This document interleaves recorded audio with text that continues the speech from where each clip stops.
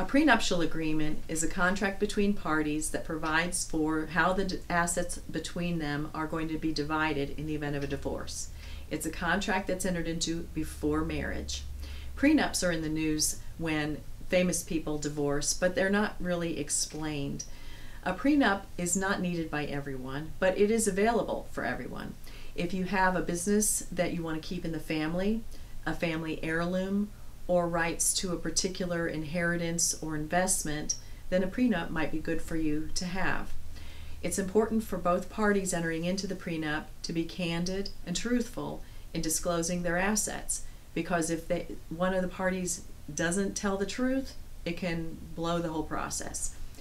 In fact, a list is often included in a prenup where you list out your major assets. Now, you're not going to list every single thing that you own. You're going to list the major things of value: cars, property, jewelry, investments, stocks, etc. Your retirement will be included in there, and businesses that you own will also be included in there. It coordinates with the will because it also provides for a deviation, if that's what you want, from the standard rights that you have in your state when somebody dies. So the will be either prepared in advance or at the same time as the prenuptial agreement.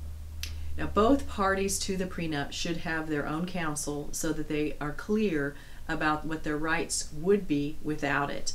It's a contract that deviates from the normal distribution of property in a divorce.